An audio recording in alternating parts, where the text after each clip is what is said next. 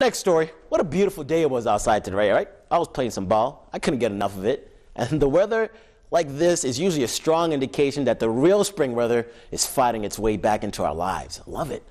And it's also a good indication that spring sports are just around the corner. And for the Alpena Wildcats softball team, they're gearing up for yet another successful season. That sound. Softball season has officially begun at Alpena High School, and because of the cold weather, the Lady Wildcats practice inside. Year after year, they've been the top dogs in the Big North Conference, and it's something that's been passed down.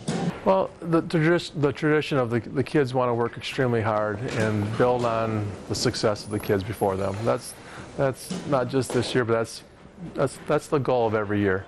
As head coach, Paul Marweed has consistently brought success to Alpena's softball teams, especially after last year's season. We won the Big North title, which is a goal of ours coming out, and we've had a stranglehold on it now for a while. For a while is right. Last year made it the 6th straight season as conference champs, and they finished the year with a 30-10 record, which has let the rest of the league know that Alpena, they're the team to beat. That's a really good feeling. Now they also know that we graduated some kids, and so I think they're looking at this as a chance to get Alpena, but we're stepping up to the challenge, and then we'll see.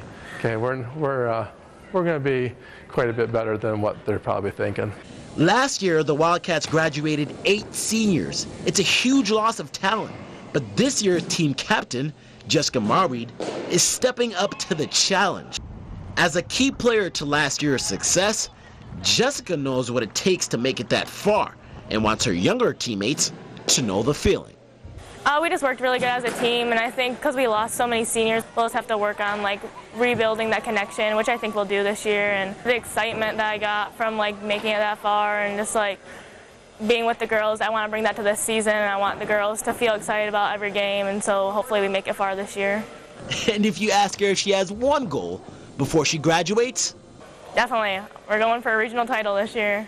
Reporting for WBKB Sports, I'm Scooby McGezza.